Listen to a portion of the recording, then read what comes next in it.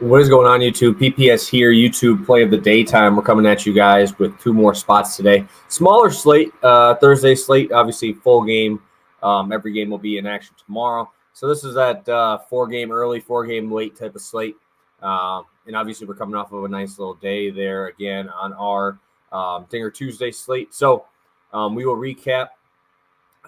We went 1-1, but obviously we ended up losing this one. McLean did not get a hit, and then yesterday gets 2, so just the wrong side of that one. Obviously, McLean usually is pretty reliable for us, but Scherzer didn't even get there, so we're good. Biggest play in a while was Singer under 3.5.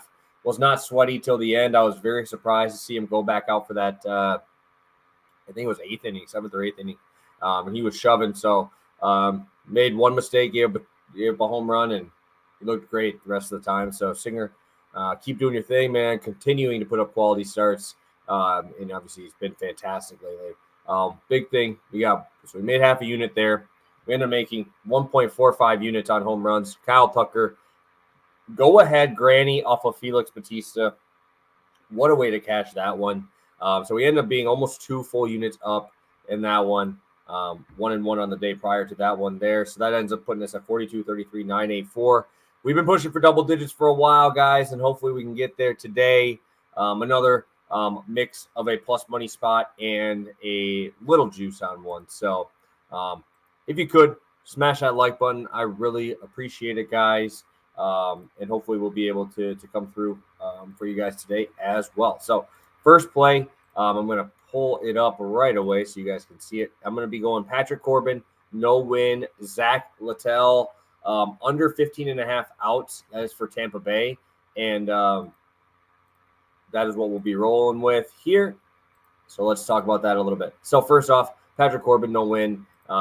Facing off against the Phillies. Phillies have actually been playing significantly better. And we've seen him have 1 win in his last 4 starts, that being against the Mets, who have really struggled. But the Mets also gave up a ton of runs in that game. He ended up giving up 4 earned, Patrick Corbin, but still got the win.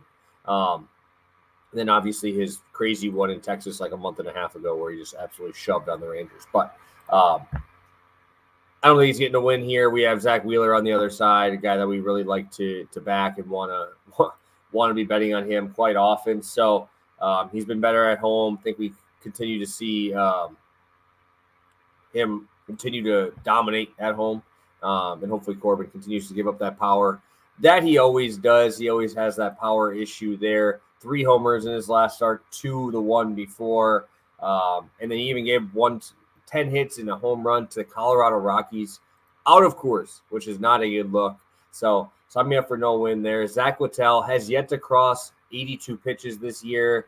His last outing, he I think that's why we're getting this at even a good number here. 74 pitches, 6 innings against the Tigers. He was in absolutely cruise mode.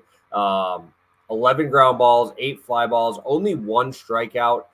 3 hits allowed. Obviously, I do not mind fading that Tigers offense. They're kind of in that mode where they don't really care as much. So he had that one.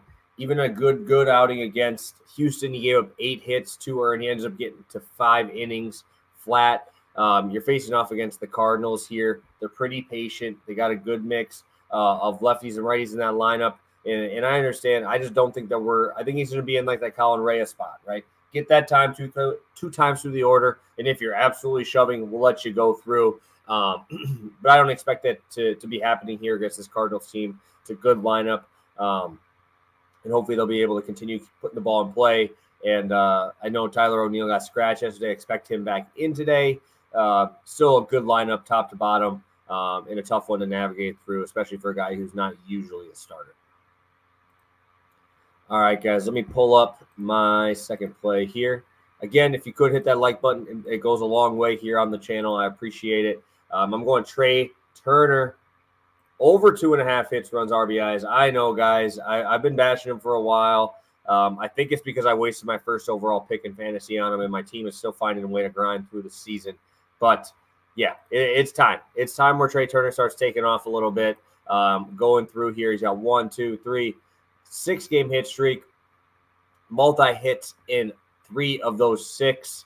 He's already raised his batting average in those 6 games from 235, 243. What I really like here is just looking at the underlying numbers.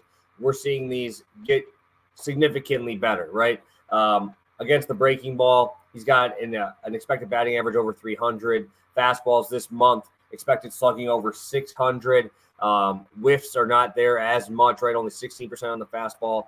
And if we go down, right, we go through the whole year, that is a significant jump, right? If we go even to last month, an expected batting average on breaking balls at 177, right? Expecting batting average on the fastball is 255. It's been a bad season for him. I understand that. But he's definitely starting to have a little bit of signs of life. We're seeing the extra base hits, which is huge. Even got a stolen base in there a couple days ago.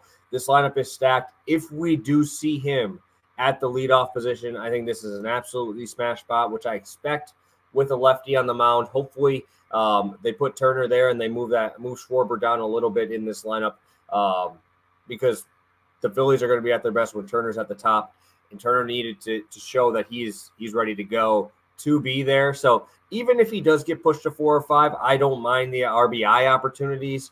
But if he's leadoff, run scored is damn near a given. Obviously, we've seen Corbin walk quite a few guys, so it doesn't matter where he is in the order. Yes, would I prefer him in the leadoff spot? 100%. But if he does get put in that 5 hole, I don't mind that for RBI opportunities. This Phillies lineup has been playing much better. He should have opportunities with guys on base to get those RBIs. And even the bottom of this order has been great. So Trey Turner, over 2.5 hits, runs, RBIs, plus 100. And Littell, under 15.5 outs with Corbin not to record a win at minus 114. Both of those DraftKings plays. So thank you guys for tuning in. Again, let's get to that 10-unit mark, guys. I'm really excited to hopefully get there. No home run picks, obviously, for today, but excited to get after it. So hit your like button on the way out. Subscribe to the channel. We're closing in. Want to get to 2K before football season. I'd really appreciate it if you guys keep hitting that like button. It helps us out a lot. So have a good one, guys, and we'll see you tomorrow for Pass.